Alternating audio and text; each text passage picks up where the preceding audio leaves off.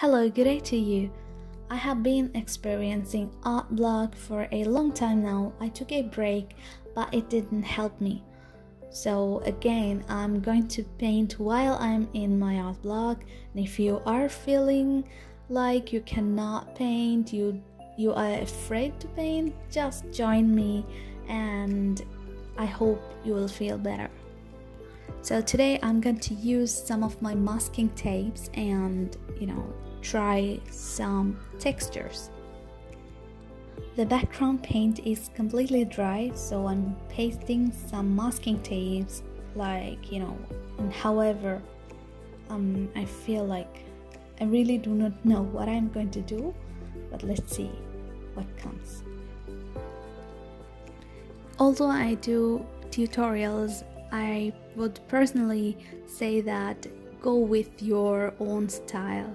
Even if you are following some of the tutorials, you can add some of your own styles, own blends to the painting.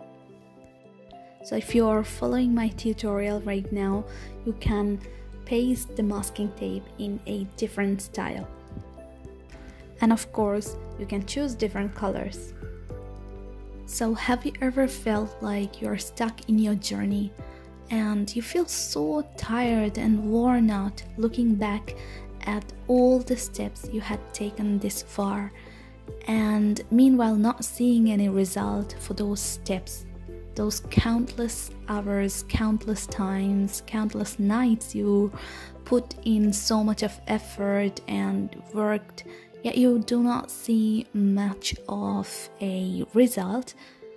So we all might have been in such situations, right? And this kind of moments will make us wonder if we are doing the right thing or should we continue what we are doing. And we might also wonder what is the purpose of doing all of this, even though you might have started your journey with a wonderful purpose.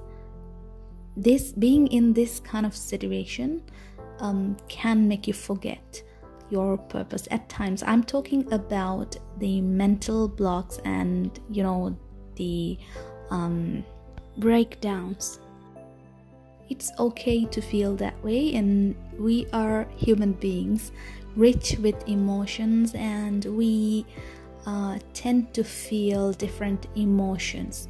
We can definitely master our emotions and achieve more stable mindset, but it's very natural for us human beings to go through different types of emotional changes. That's completely normal.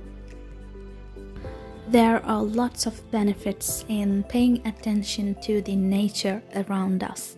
So our Lord talks to us through nature.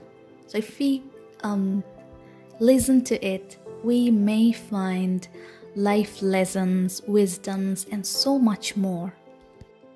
One of such beautiful wisdoms is found in a seed that is sprouting.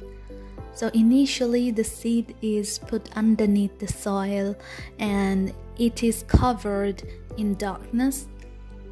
Then it breaks and then the sprout comes out. As it gets enough water and sunlight, it grows into a tree.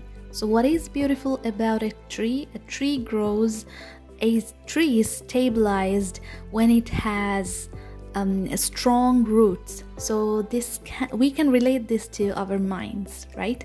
When we work on our inner self, we might become more stable and more strong.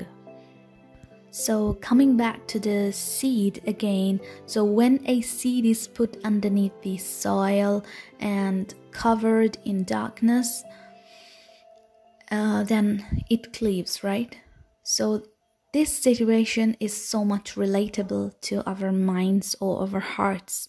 We might sometimes feel like we are pushed to our knees, and then darkness, uncertainty and hopelessness is surrounding ourselves, and on top of that we might feel like our hearts are being broken and we do not know why.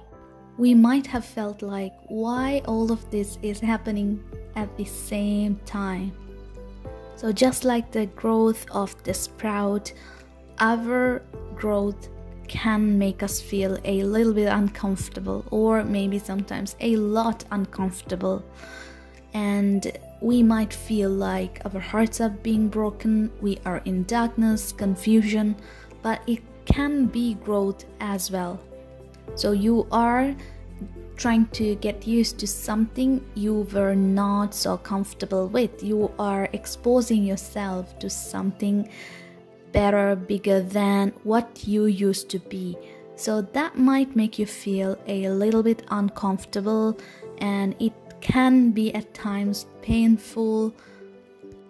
I'm not trying to say that growth comes with pain only, but pain can mean growth as well. Confusion can mean growth as well sometimes. So we don't have to worry all the time. Sometimes we have to pay attention to ourselves to understand why we are feeling this way. Or maybe if you have a friend who is feeling like that, sometimes you might be a lighthouse for them. They might not be able to realize what they are going through, but you can go and tell them and console them and let them know the truth, that they are doing better, while they might be wondering why everything is going wrong. The Arabic language has given heart a beautiful name that comes from a root that means turning or constantly changing.